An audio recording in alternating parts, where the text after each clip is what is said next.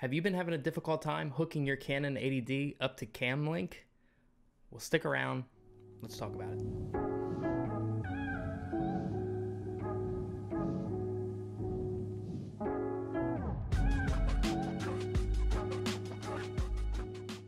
Hey guys, how's it going? Welcome back. My name is Aaron. For those of you who don't know, I do stream live on Twitch every Tuesday, Wednesday, Friday, and Saturday. So if I don't answer anything in this video, feel free to stop by, check it out, or ask me any questions that you might have. Links will be in the description below. To start off, you're going to need a few things to hook up your Canon 80D to a CamLink 4K. First thing you'll need is the CamLink 4K. You can get this off of Elgato's website, but because of the corona pandemic, right now they have been hard to come by, so you might have to buy them from a secondhand source. The second thing you're gonna need is gonna just be your base Canon 80D with any stock lens kit, and then you'll be ready to go. We do need two other attachments for this setup to work correctly and efficiently, so let's switch over and I'll show you what those are right now. One of them is going to be an HDMI to mini HDMI. This will plug into your camera. This side will plug into the CamLink 4K. And then I just recommend a constant power supply for your Canon 80D. You should buy a Canon branded constant power supply. However, I have used off brands before in my Canon 80D and have had no issues with it. Your mini HDMI will plug into the typical HDMI port on the CamLink 4K, and that will go into a USB 3.0 on your PC.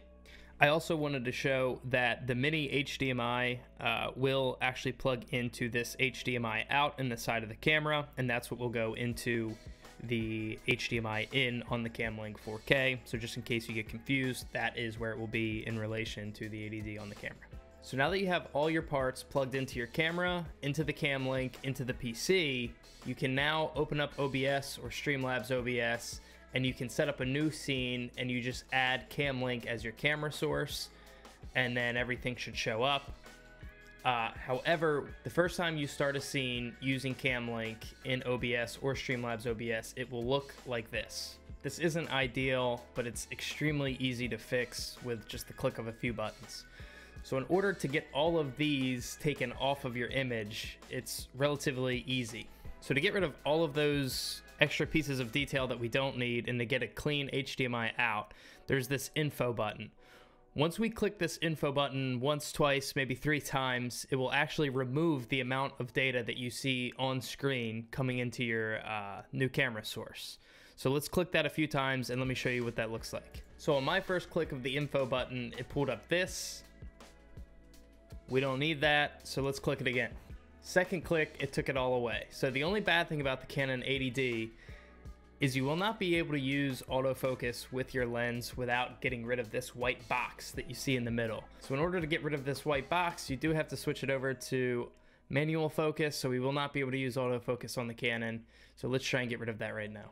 In order to get rid of the focus on this camera, you'll actually see on the lens there's 2 separate switches here.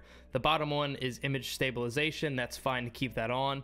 And then the top will say AF or MF, which is autofocus or manual focus. We just want to make sure that we switch that over to manual focus.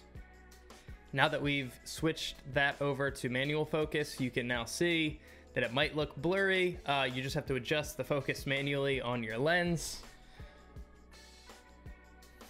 and you're good to go. So now that you're all set with your clean HDMI out, no additional information on the screen, there's really only a few honorable mentions that I have left. One thing that I have noticed with the Canon 80D is a purple screen when you start up your OBS or your Streamlabs OBS and you turn your camera on. I've found I've been able to remedy this situation just by turning the camera off and turning it back on again. If that doesn't work, I'll unplug the CamLink 4K, and that usually resolves the issue as well once I turn everything back on and hook everything back up. The only other thing that I'll mention as well is if you go into your menu, you will want to go to your power settings and you will want to turn off an automatic timeout, otherwise your camera will turn off. And as long as you're hooked up to that alternate power source, you should be good to go. I really do hope that this video has helped you. I hope you've been able to set up your 80D to the CamLink 4K. If I've missed anything or you have any additional questions, like I said, feel free to stop by the stream in my Discord or just leave a comment down below.